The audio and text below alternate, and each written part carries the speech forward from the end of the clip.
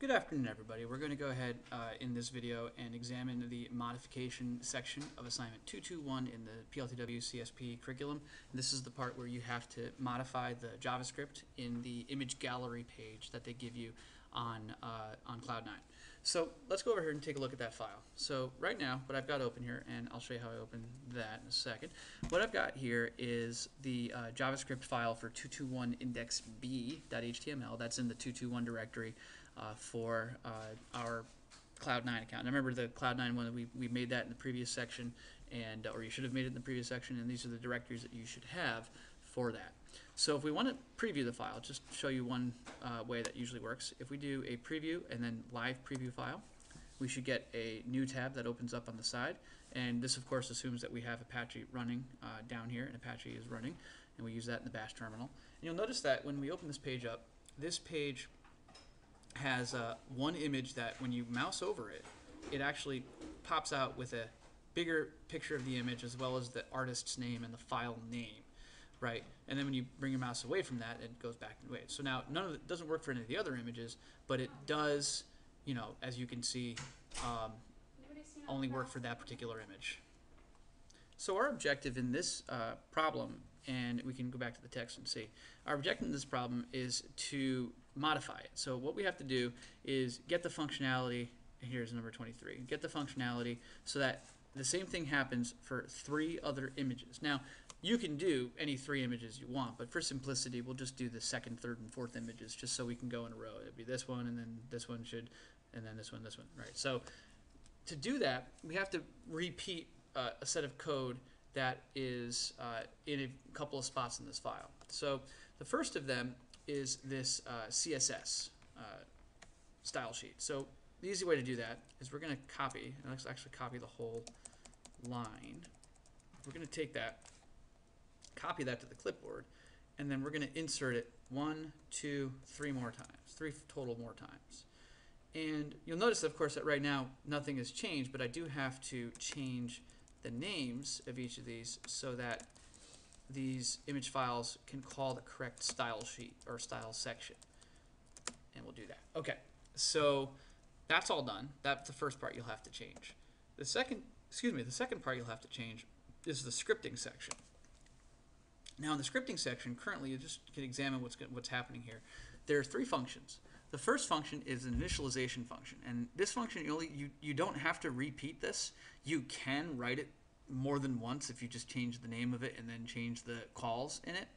But if you're smart enough or know how to work enough JavaScript, you can actually declare all your variables in this function and then declare all of the calls within this function, but then only have to copy 2 other functions. That's what we're going to do here. So you'll notice that this function consists of 2 things. First, an initialization of the variable, and then a command to show the detailed view when that thumb is moused over. So that's nice and easy. All we have to do here is, and I'll just type 1 and then copy it. If we do the same thing for the second image, we can basically just repeat that, okay? And then this time we'll keep the function name, we'll do a different function name for the second image.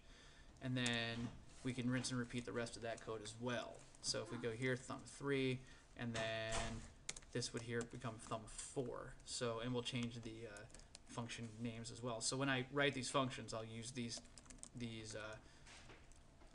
commands right here. And then let's go ahead and initialize the variables as well. Let's just go ahead and copy and paste, because that's a lot of the section is just repeating the same commands and just changing numbers, right? So in this case, image 3, image 4 here, and then we'll do thumb 2, thumb 3, and thumb 4 here.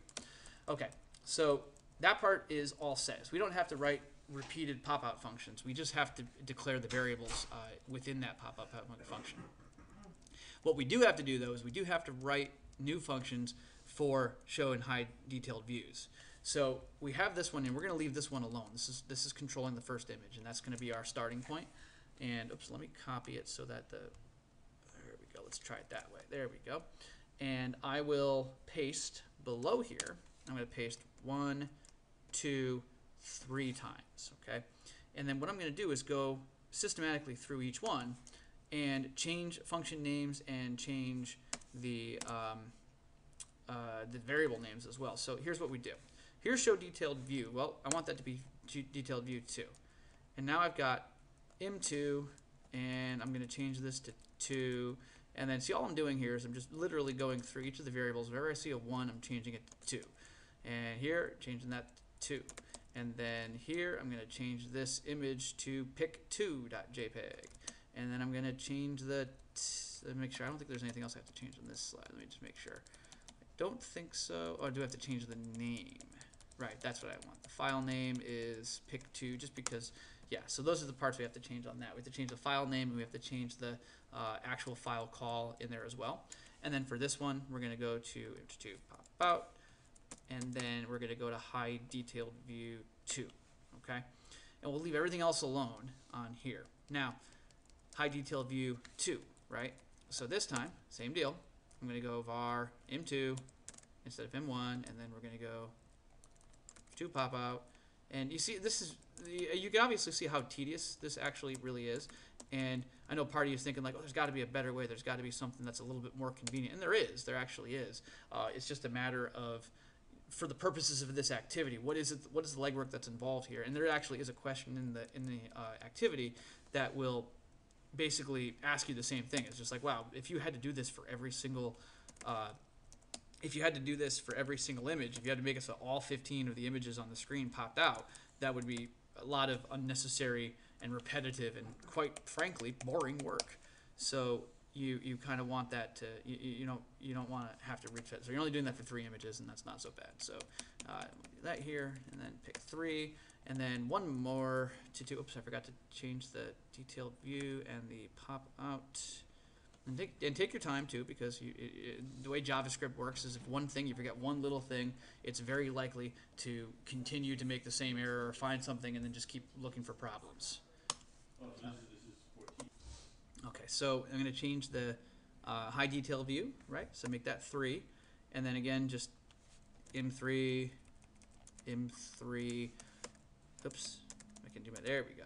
Okay, and then of course here, change this to image 3, pop in, and then that's good. Okay, so then of course this is the last one here, and this is going to be 4, right? So we're almost done with the changing of the scripting section, right?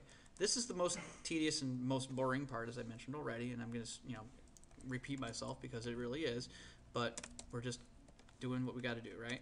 So pick 1 to pick 4, and pick 3. Where's that one? Where is it? Where's that file name? So much information. There it is, right there. I just went right by it. Okay, pick 4. Okay, so that's that, and then we're going to call out image 4, pop out, and then we'll go high detail view 4, and then this function here, we'll call this high detail view 4, and then we'll go im4, and of course, if you know a more student-friendly method that you can do to accomplish this, feel free to post it in the comments of this video, or another way to basically accomplish the same thing but with less code. That would be still student-friendly. I would appreciate if you could share that here in the comments. Okay, so there's one more section. So that's the scripting section. That's all done.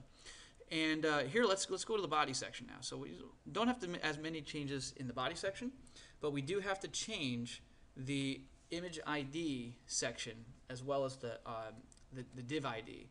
And we're going to basically copy this line right here, and we're going to paste it in 3 places. Kind of the theme right here. Okay, we're going to use pic2 thumb, and then that's going to be image 2 pop in, and then this is going to be pic3 thumb, and image 3 pop in. Maybe I should just do the whole video sounding like Ben Stein. Wouldn't that be funny? Pic 4, and image 4 pop in, and I'm pretty sure that's all I need to do, right? Okay. All right, so now let's see if we did it all. This is live, right? Save. Now we're going to reload the preview.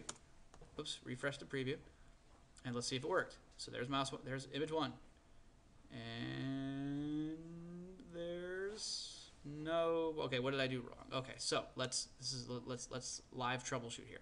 So we got the init pop out, got the show detailed view, high detailed view, we got 3344 and onload and it pop out, and I changed those. Was there nothing else to change? No, there was nothing. Oh, here's why.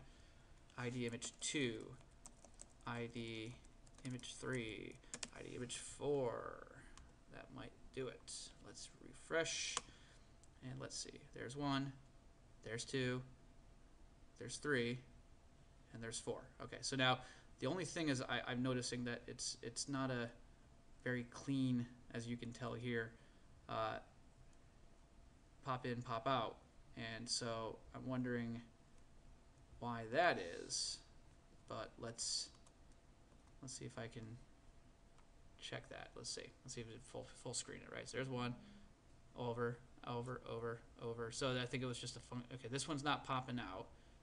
That one's staying. So that means I probably did not code something there. And then here's pop. Let's get 4 in, and 4 pop. So it's just the third one. Okay, so that's not bad. That's pretty good actually. So I must have just forgotten to change something in the high detailed view. Yep, there it is right there. So if you caught that as I was doing it, you're like, no, you forgot to change that. That's what I forgot to change.